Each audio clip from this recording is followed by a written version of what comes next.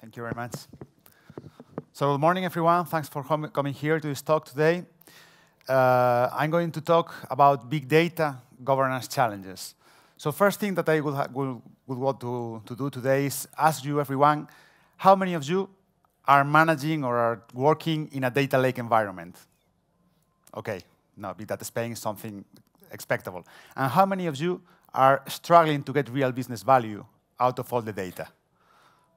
Well, some people, and some people don't recognize it. Maybe there's a boss here or something like that. I may rephrase the question. How many of you, in all your professional career working with data, has faced a situation in which some business user complains that your organization have lots of data, but too little information? Have you heard that? Yeah, some useful. That's something useful.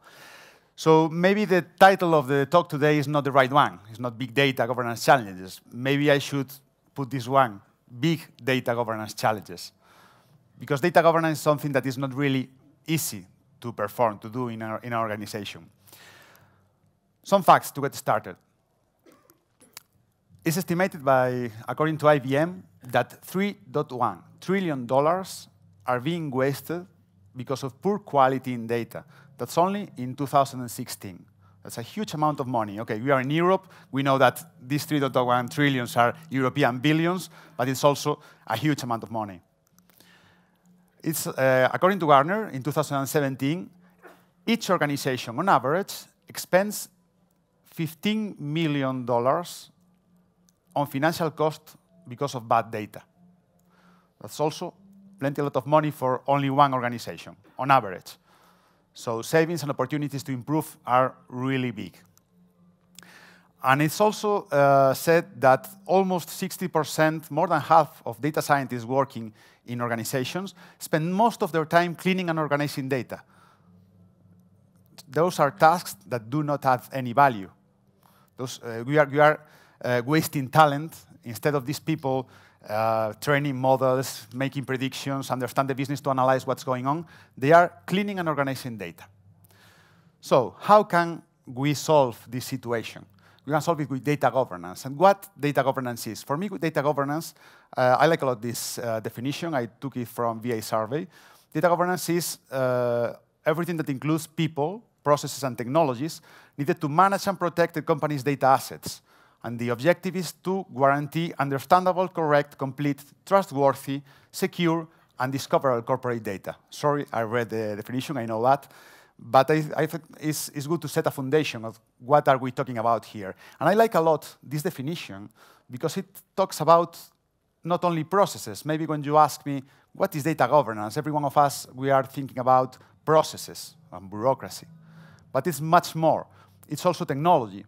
And even more important, it's also people. And we shouldn't forget that. So that's the reason why I like a lot this definition. Which kind of questions can address data governance in a data lake environment? First of all, it's going to help us to understand and to know what data is available and in what format. What can I expect? What can I ask to my data system? Second, what precisely does the data mean? This is a very important question. Sometimes we go to a very high-level meeting in which the business executives, instead of thinking about or talking about how they are going to solve this business problem, they are complaining about why your data is different than mine and which data is correct, and they're wasting their time and their effort. Maybe they are talking about sales in an e-commerce platform, and maybe some of them is considering that sales are everything that happens after a user, a customer, check out their shopping cart in the web page. But maybe the other one is thinking about sales as what happens only when the product is really delivered to the customer. And maybe another one is thinking that a sale is something that happens when the return period has expired. So the sale is consolidated. It has no working back. So that's very important. It's important to have the same meaning for everything. And every business user and every user in the system has the same understanding of what we are talking about. Data governance also helps us to know where does the data come from which system, which transformations happen there, what is the origin of this data that I'm seeing in this report, which are the sources that are involved on it, What is going to happen if I change some operational system? Which reports are going to be affected? To what extent is it reliable? Data quality, I'm speaking about data quality here. Is the data precise? Is this an estimation? Has it been cleaned before or not? It's not bad if data is not precise. What is bad if I'm not aware that is to some extent an estimation. But I must know it. Very important, who is responsible for the data? Who may I ask help to? Who is it going to say that this is the right definition for our corporation, for our organization, for this piece of data? Who is the person that is going to also to define the authorization policies? Who is authorized to use it? Am I authorized to use this data? Maybe I want the country manager for some country to see all the other countries in the world in my organization. Or maybe I only want each country manager to be able to see their own data. Those policies, also regulations, GDPR, etc., are also important in a data governance in our data lake. We've been talking about data governance for many years. Even before that, we started talking about big data. And it's pretty clear the building blocks on which components do we need to carry on with a successful data governance initiative. We may have a data catalog that helps us answering the question about what data is available in what format. We may have a business glossary that helps us understand the true meaning of each piece of data. We also have data lineage. Sometimes it's included in the data catalog. I like to give it importance and have a building block on its own to understand and to help answering the question about where does the data come from. Obviously, data quality. And in the foundation, the metadata, the data about the data that help us feed all the other building blocks. And last but not least, obviously, the security and compliance policies that you should apply to all this system.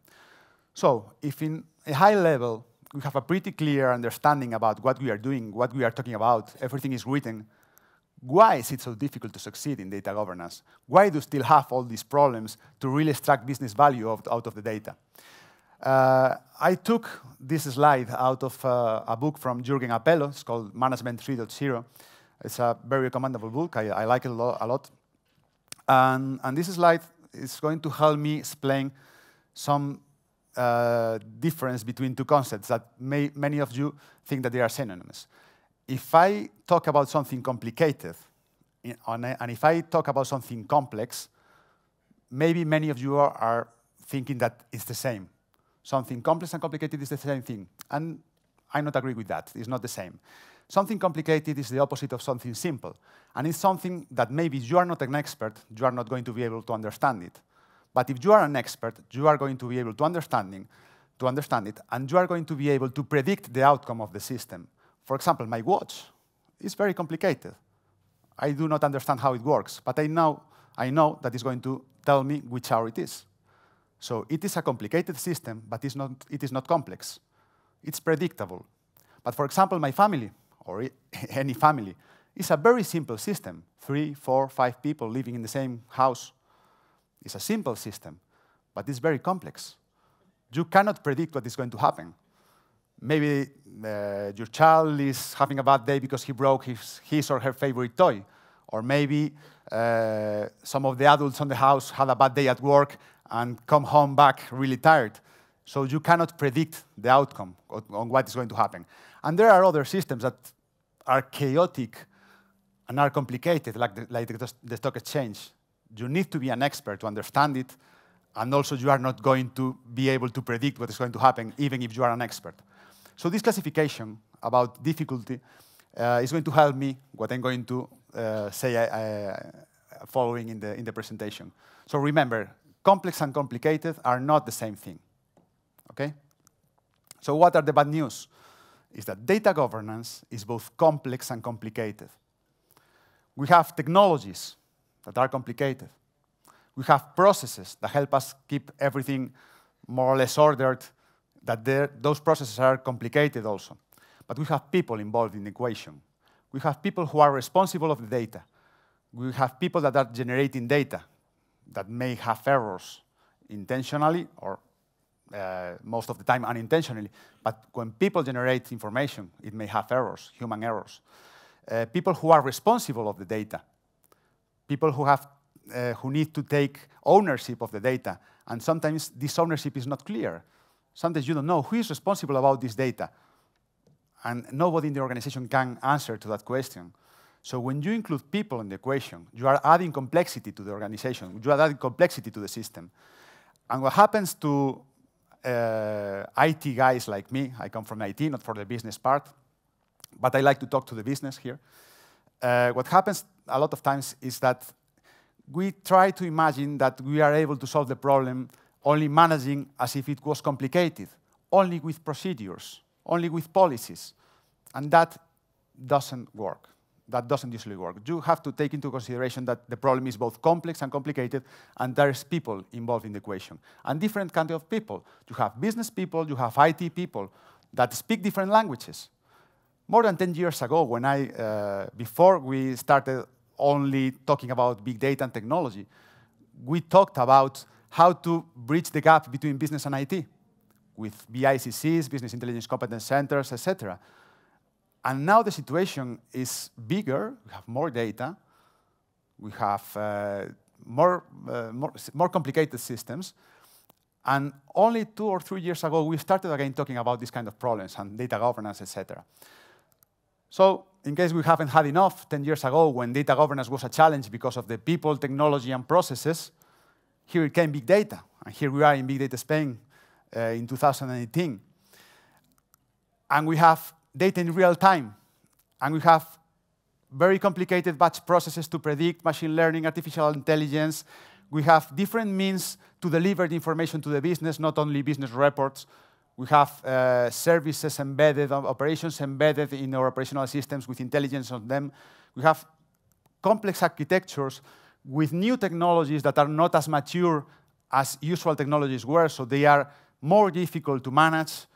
Here we have an example with different tools. It doesn't matter. We have in the booth outside many, many technologies that help us solve these technical challenges that came with the big data explosion. Have you ever seen that? Big data talk. I have to say something about volume, variety, and velocity, the 3 Vs. But what's new on this is this math symbol. Let me play a little game with maths. This symbol is a multiplier. What I'm trying to communicate here is that when we add more volume, more variety, and more velocity to our data lake, the difficulty of managing the system is not going to scale linearly. It's going to be exponential. This is an exponential factor. So the idea here is that the 3 Vs are exponential. So our challenges, our data governance challenges, now in the big data world, now in our data lake, are being multiplied by an exponential factor. So we have more or less the same challenges that we struggled to face 10 years ago, but in a much bigger environment. So that's the reason why many times we do not succeed when we try to extract value out of our data lake. Let me play a little game here. I know that the synonyms, complicated, complex, all that thing is confusing. So instead of talking about complexity, I'm going to talk about entropy. If you talk about entropy, the definition in thermodynamics is the amount of order, disorder, or chaos in a system. And that's precisely what I was talking about before when I talked about complexity. So I'm going to talk now about the exponential factor, the 3 Vs, when I like to talk about the volume, variety, and velocity in our data lake. And I'm going to talk about entropy when I refer to the order or disorder in the system, to the predictability. So let's do a little game here with this graphic here with the quadrants. What do you think it would happen if we have low 3V exponential factor, low variety, low volume, low velocity, and everything is ordered? We have low entropy. I like to call this place the land of lost opportunities. Everything seems under control, but I'm not leveraging all the data assets available to my organization. So this is not a good place to be. What happens if I add some entropy to this system? If I add some disorder, some chaos? I like to call it the messy teenage room. Nothing more to say here. Please tidy up. There's something that you can do. Okay, so let's move up to the big data world with the high 3V exponential factor. If we have a very ordered system, I like to call the place the plateau of bureaucracy. Okay, I have a feeling that everything is under control, but it requires too much effort, and I'm going to be slow. This is the kind of place where I can spend 2 months asking for permissions to access some information that I need to the new system, and I'm going to be late to get the results to my business users. So I'm not going to add value. I'm going to keep everything ordered, but I'm not going to add a value because I'm going to be late. So this is not a place to be, neither. We have one last place to be: high volume variety velocity, high entropy. What happens here? Here is the realm of chaos. Okay, I'm not going to do any kind of processing. I'm not going to do any kind of data governance. So what's going to happen here? Unpredictability. Data quality is going to be low. I'm not going to know what's going to happen when I start a project. This is the kind of place where, for example, there are several teams extracting the same data out of an operational system and putting it into the data lake, the same information with different names, wasting volume, wasting computational resources, and even worse, applying different data quality policies for each of the pieces of data. So maybe you have different results in different reports, and that's the worst thing that you can do. Reliability, trustworthiness of the system. So when we do this kind of graphics, this kind of pictures with 4 quadrants, normally there is at least one quadrant that we like to be on, but this is not the case. Everything is bad. What's happening here? That's not so bad. There's a good place to be, and I like to call it the balance zone. This is the balance zone where you are managing all your data assets, and you are keeping a balance between order and chaos. So this narrow zone is the place where real business value is being generated in your organization. Just let me elaborate a little bit more with a different metaphor. If you are in the plateau of bureaucracy, this is the picture that comes to my mind. This is a desert. This is a huge desert. You have a lot of material. You have a lot of sand. But crossing it is painful, as it's painful to cross a data lake with a lot of bureaucracy and with a lot of processes that is not flexible, that is not agile. So you can survive crossing this desert. Maybe you have a very expensive, big truck, and you can cross it and survive, like the Paris-Dakar race. But maybe your truck is going to get stuck in some sands, and you are not going to have a good time. You are going to probably be late, as I told before. If we move to the other part, which kind of image comes to your mind? If we add chaos to the system, this is the data swamp. This is unpredictable. This is dangerous. You can, if you cross this data swamp, a snake can bite you. You can cause some illness or something, whatever. This is the kind of place where you are developing some new project and someone deletes your data sources without noticing before. So you are in the middle of the project and something happens and you are stuck all again in the beginning. There is a lot of unpredictability. There are a lot of dangers there because nothing is being taken in control. So what should be the right place to be? What would it look like? I like this picture. This is a good place to be. This is a healthy environment. This is a health lake. This is our healthy data lake where, okay, there may be some unpredictability. I'm not going to know exactly what is going to happen, but it's safe to be. I can swim, I can sail, I can fish, I can even run on the shores of the lake. I can deliver a project knowing which data is available, knowing the outcomes, and more or less predicting how much time I'm going to need to deliver the results. So, how can we really succeed? How can we succeed? How can we make real this promise of balance in our data governance policies, in our data lake? How can we achieve the balance zone? I have 3 advices for all of you today. First of all, is when you build a data analysis platform, a data analysis system, you should follow a comprehensive methodology. Something that happens usually is that technical people use software development methodologies, general software development methodologies, to deliver these kind of systems. And that's not a good idea, because there are specific tasks that must be performed in a data analysis system that are not included in general software development methodologies. Software development methodologies are good for developing software, but you need more steps in your methodology. For example, we at DXC, we are a huge services company that we come from the merger of the Hewlett-Packard Enterprise Services Division and CSC. So we have been a lot of years working in this kind of initiatives in analytics, and we have a very mature methodology that includes all these tasks that are specific to data analysis. So this is the first thing we have at DXC. There are other methodologies also, but you should follow one that you should make sure that it follows, it includes all these data analysis specific tasks. And also, you should embrace the agile principles. Maybe Scrum or other thing, or other methodology. It's not important which specific framework you are going to use.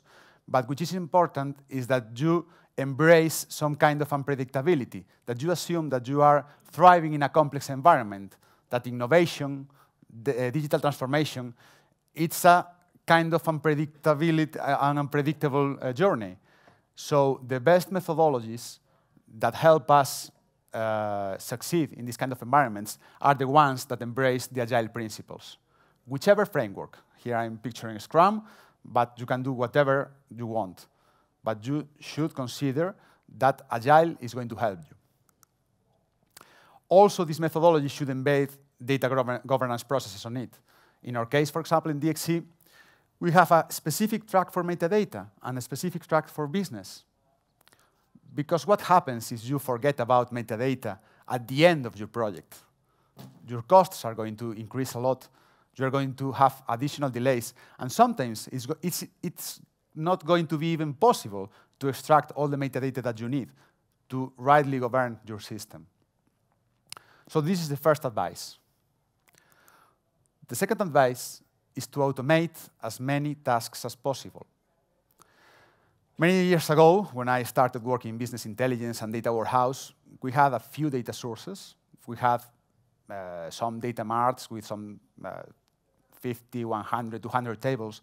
And we were able to document them and to keep all the necessary information in Excel spreadsheets manually. It was painful, but it was possible. And we could have some help with this kind of deliverables in our projects. But that was many time ago. Now that's not possible. We have thousands of data sources, tens of thousands or hundreds of thousands of transformations in the data. And there are many different tools that can help us getting all this data about what we are doing, which kind of reports do our organization have, where does the data come from. And all this information can be managed in different systems. Here there are 3 different tools from 3 different vendors that could help us succeeding in these kind of tasks. And something that I would like to say today is that business value comes from insights, from analytics, for good decisions. And business value comes from, for example, using artificial intelligence to be embedded on our operations in organizations. But artificial intelligence can also help us to solving these kind of complex problems of automation, of metadata management, and our data governance processes. So this is like a wheel that feeds itself to move better, okay? So automate as many tasks as possible. You can build your system for automation, or you can buy. Here in this slide, you can see many vendors that provide solutions, different characteristics, some of them.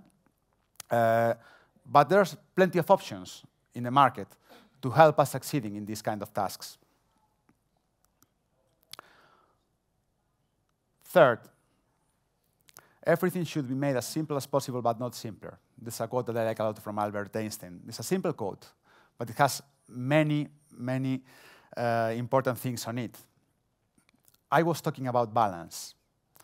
So, if everything is made simpler as possible, where are we heading to? In which place are we going to end? we are going to end in the realm of chaos that we pictured before. What happens if you make things more complicated as they should be? And that's something that, unfortunately, technical people sometimes we do it, because we say, okay, that's great, this is technically great, but we make it complicated. You're going to end where? In the plateau of bureaucracy. So this place where everything should be made as simple as possible, but not simpler, is your balance zone, is where you want to be, is where you really are going to be able to extract business value from your data. Couple of tips for managing this simplicity, for keeping the balance. If you know Agile, you know the concept of technical debt. Technical debt is not something bad. It's something that happens and you must manage. What's bad is that you don't manage technical debt. But all of we have technical debt. With data governance, processes, metadata management, quality, it happens the same thing. We may have an optimal data governance progress in our data lake, in our organization, but not always we can follow this path. Maybe we have budget constraints in a moment of time, or maybe there is an opportunity with a deadline that we would like to seize that opportunity, but we cannot perform all the ideal tasks to be able to succeed. So maybe we have some data governance debt there. We made a real data governance progress that is lower than we intended to. And that's not something bad. Debt is not bad. I have a mortgage. I have debt. And it allows me to have a house. So it's not bad. What's bad about it is, as I said, is not managing it, not being aware that some decision that you made is generating both technical debt or data governance debt. So keep that in mind in every decision and every step that you make. And the second tip, it may sound an obvious one, but sometimes the obvious, we forget about that. And again, we technical people, sometimes we forget about that.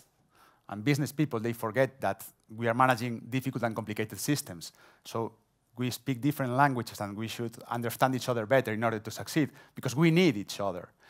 So always, if you are in doubt of which path to follow in your data lake, if this is a good or bad decision, if this task that I'm going to perform is going to help me or not, always think about value generation. This may seem obvious, but in my experience, many, many times we forget about that.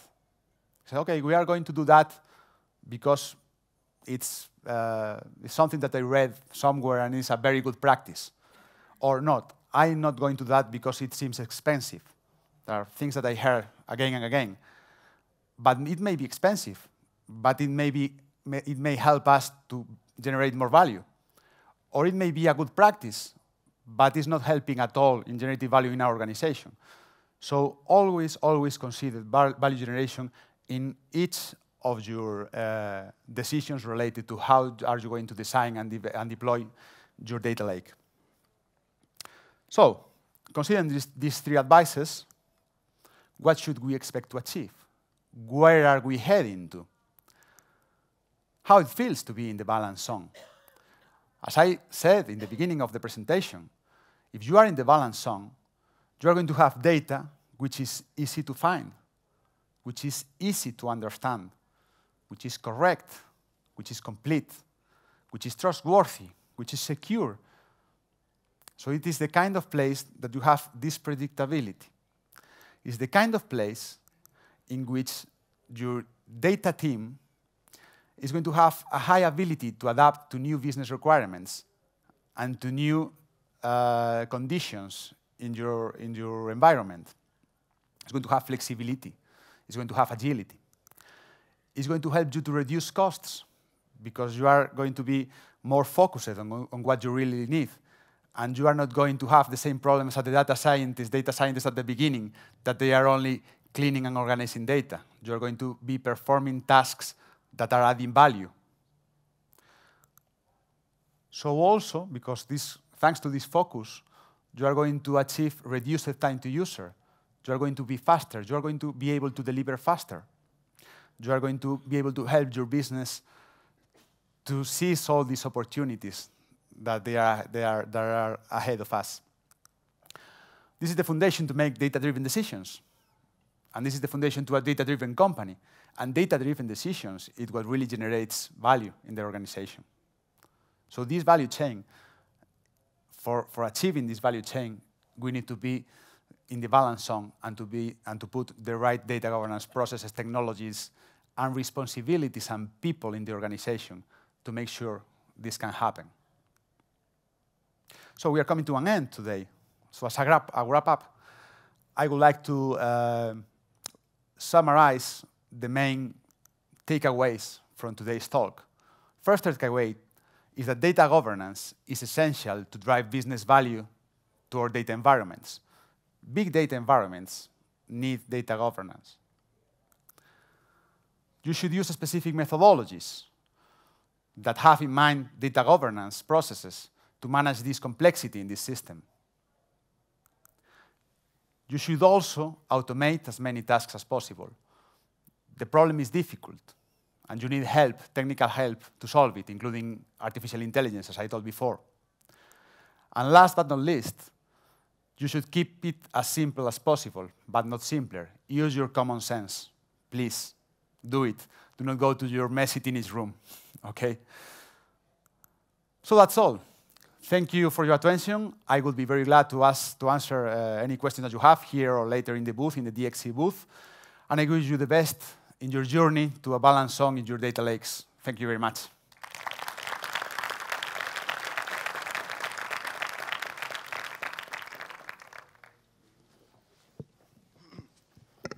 Thank you for your talk, very interesting. So, for instance, if you have a company in the realm of chaos, and you want to move it to the balance zone, and this company may have a few human resource, okay? What would be the first initiatives related to data governance that should start with? You know, the key ones. Yeah. Because there's a lot, data quality, you know, data lineage, business catalog. You should involve business from scratch. What would you, or the technical architecture? Yeah, it's a very good question. Where do we begin? Yeah. You should begin with the part that you have more chances to be successful. So you talked about that you have a low level of human resources. So if you have low level of human resources, your complexity is going to be manageable. So start with ownership. Start with who is responsible of the data. Ask that question. And maybe you are going to find surprises. Maybe some simple questions is, who is responsible about the definition of sales in our organization? And you say, okay, everything, all of we know what a sale is. Okay, what is the definition? What is the corporate definition of a sale here? Nobody is going to answer. So begin with that. Small steps, but that generate awareness of the situation. And when you did that, you have something that is someone that is responsible. You can say, okay, if you are responsible for this data, here I have 5 reports. And all of them are telling different stories. Why? And he say, oh, I'm responsible from that. And things are getting bad. How can I succeed here? What should I do here? And he's going to ask, where does this data come from? Why is this quality so poor? So you have the next steps.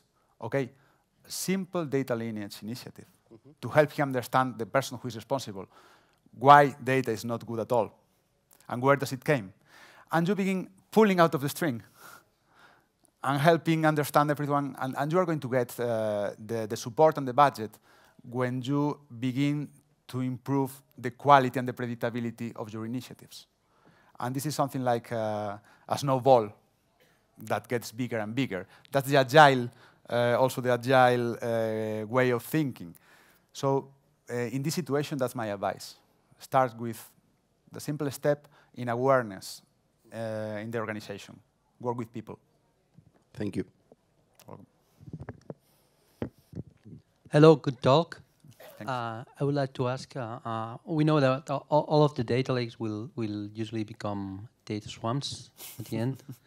But my question is, when should the data governance on the data lake start, and which role should IT play, and which role should business play on this data governance in the data lake? Thank you.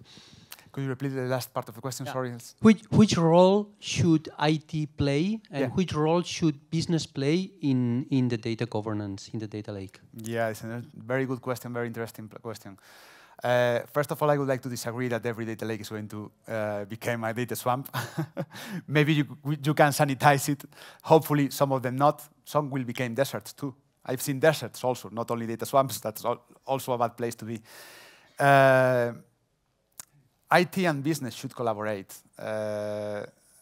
Business provides the focus on business value, on the focus on what are we trying to solve here. IT are the savvy ones in the technical tasks. So IT is going to be stronger in the technical aspects, for example, automation. Business should be more focused on the business definition of the data. And the processes should be a team effort between both of them. So any way that you can figure out, IT and business have to work together. And there is not only one answer. There are good practices, but each organization works in a different way.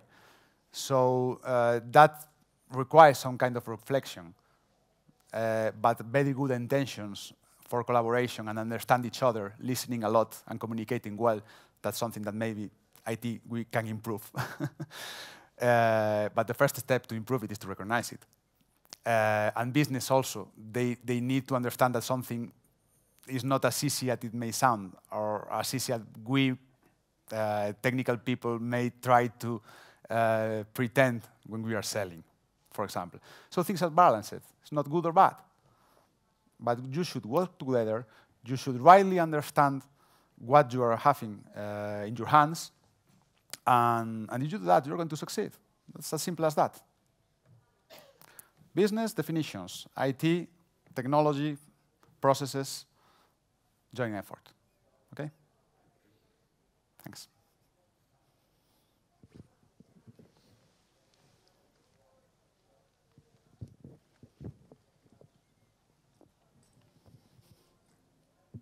Okay, so that's all. Thank you very much.